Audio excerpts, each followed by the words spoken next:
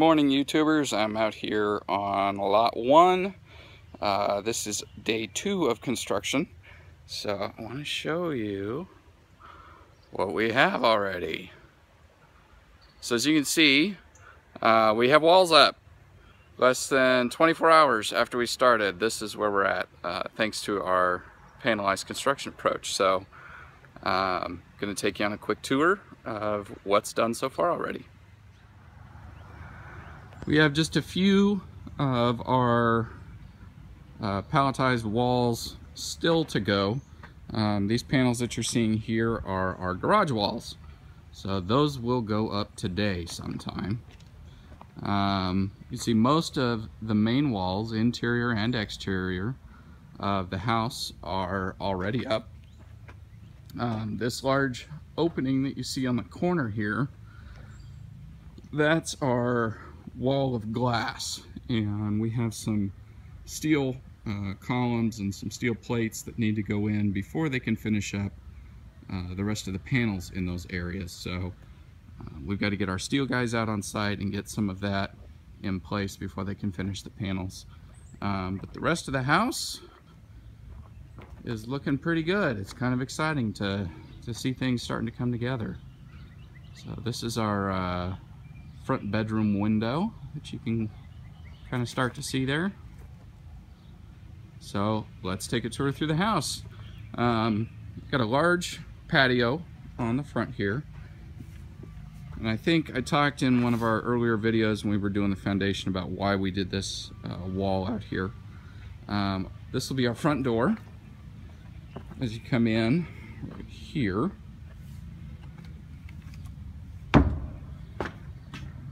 So you'll come up, you'll enter into the open concept kitchen, living, dining. So all this big wall of glass and the views out this way, that'll all be your living room space. This wall over here will kind of be your entertainment center area. Then this will be our fireplace. So looking at the back, you can see we're also missing some walls.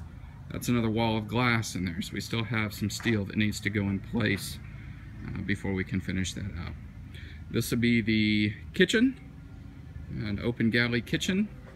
In the back here, you can see this little room, that's our pantry.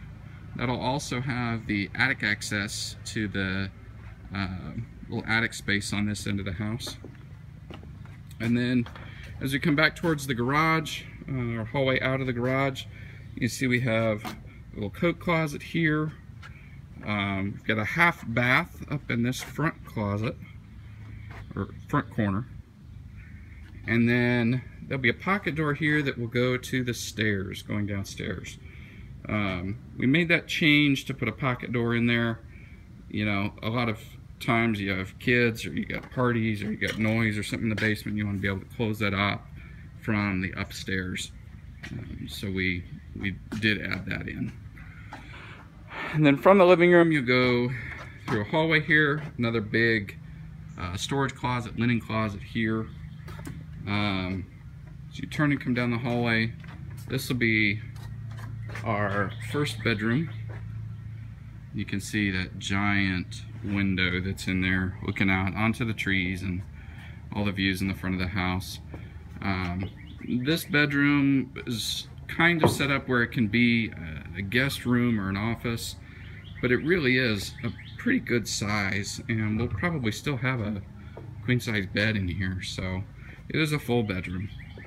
Come back out in the hallway, we have our laundry room. This is a very nice, very gracious laundry room. We'll have our side-by-side washer dryer along this wall, along with a sink, and then we have a bank of cabinets and storage for this entire wall over here, and another nice big window to get some natural light in here. All of these rooms will have vaulted ceilings as well that'll follow that pitch of the butterfly roof coming down. We come out across the hall from the laundry is our full bath on this floor. So this will have a full shower along the end here, toilet, and dual vanity sink. And then as we come further down the hallway, here is our second bedroom. Again, nice big, I think this is 12 by 12 or 12 by 13 for a bedroom. Two large windows in here. Again, wonderful natural light. These ceilings will also vault up with a butterfly roof. And we have a nice big closet in the corner here. And as we come back through our hallway, come back out towards the living room, if we turn the other direction, we enter the master bedroom. So again, this is a really nice master.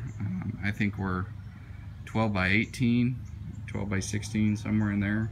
Maybe even bigger, maybe 13 by 16. This is kind of your natural bed wall. You could also use this wall as a bed wall. You could also use this wall as a bed wall. So lots of different furniture configurations are possible. Again, we have the nice high vaulted ceilings in here. I think our main wall here starts at 9 and goes up to 11 on this side. It's really nice big open space. Through the master, we have the master bath here in the back corner. So these two windows on the corner here, this is actually a window, we just haven't cut that out yet. That's where our soaker tub is going to sit. We have a little wall partition back in here for your throne. This will be an all glass shower, so we'll have a glass wall that'll come off of here and then across, and then a really nice long dual vanity with lots of storage in it and along this wall here. And then as we come back into the master, we'll come in through the master closet, which is going to be one of the nicest parts of this house. It's just huge. We're doing a solar tube in here to get lots of natural light into this room, into this space. We had considered a window, but the window just took up too much hang space. We'd rather have a shelf or a rod in there where we can get into. And there is an opportunity, if somebody wants to purchase this home before we get complete with it, that we could add actually a doorway from the master closet into the master bathroom there as well. So that's kind of a quick walkthrough of the ground floor of Tevis House Lot 1. We should have the steel up, like I said, in the next couple of days, and then I think they will start setting roof joists, roof trusses, probably later today would be my guess. So again, beautiful morning out here on the lot. Views are going to be absolutely incredible year-round with this property. So we're getting excited to see things come together. So I wanted to wrap up this video today. I wanted to talk about our giant pile of rocks here in the back. One of the things when you deal with a really rocky site is you're going to hit rock. So all of this rock came out of our excavation when we dug our basement on this lot. Now normally that's something that's a problem for a builder. We have to pay to load it, you have to pay to haul it somewhere, you have to pay to dump it. Unless you've got a spot on your lot where you can, dispose of, they're usually just a problem. This part of northeast Kansas, it's all limestone. We've got lots of limestone.